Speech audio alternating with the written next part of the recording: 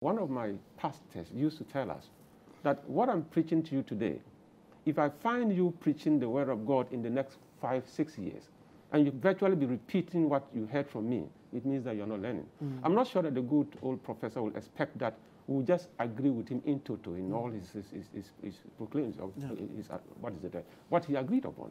But what I want to say, with corruption, I think that President Nana Addo Akufo-Addo wrote a camel of corruption into the presidency. What am I talking about? He wrote on the back of corruption. There was no way Nana Akufo-Addo could make a statement in 2-3 minutes without talking about the fact that the John Dramani Mahama administration was very corrupt.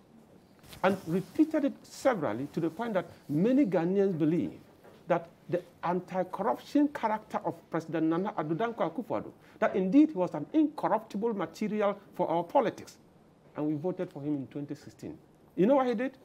He entered into the Jubilee House and turned around and killed the camel. The camel that he rode into the Jubilee House has been slaughtered. Why am I saying this?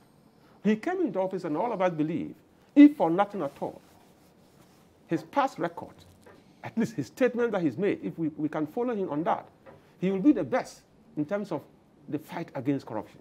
He created the office of the special prosecutor, and we all applauded him.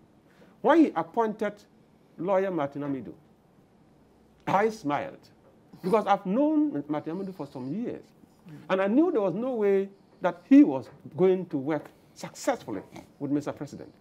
Martin Amido is a very principled person, and he can't just take it if it is wrong.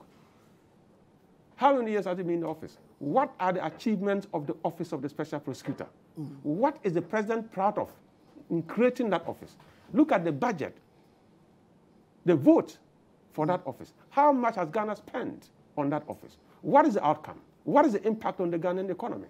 What is the impact on the president's own vision?